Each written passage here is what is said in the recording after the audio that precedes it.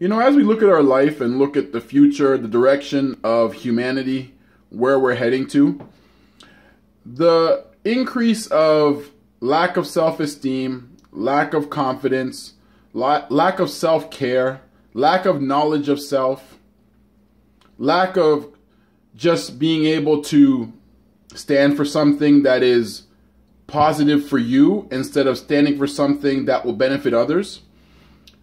When these type of things happen right now, we are at a standstill. We're at a standstill for growth, personal growth, professional growth. We are at a standstill for maximizing our potential. We're at a standstill for just living a happy, fulfilling life. And when you look at fulfillment, it truly comes from making progress or taking action.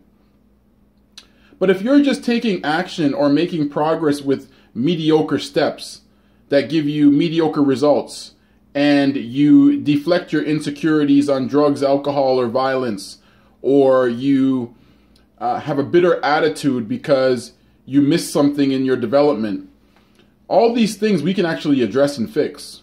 But it's a personal choice. Personal choice is empowerment. Lack of self-esteem, self-confidence is disempowerment.